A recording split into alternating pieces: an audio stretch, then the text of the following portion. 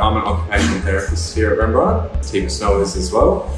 So it'll be fantastic to get to learn a bit more about my own craft from somebody who's obviously got a huge amount of expertise. Tell me what you're looking forward to about it.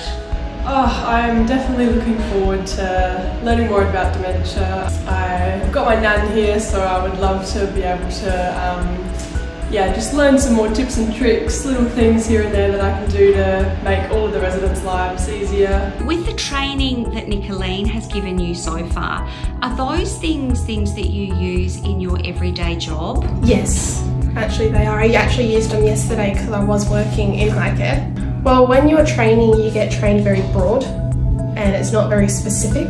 But with what Nicolene has taught us, it's very specific and it sort of breaks down what dementia is a bit more, so you can understand it better and you can actually get sort of into the brain of how that person's feeling.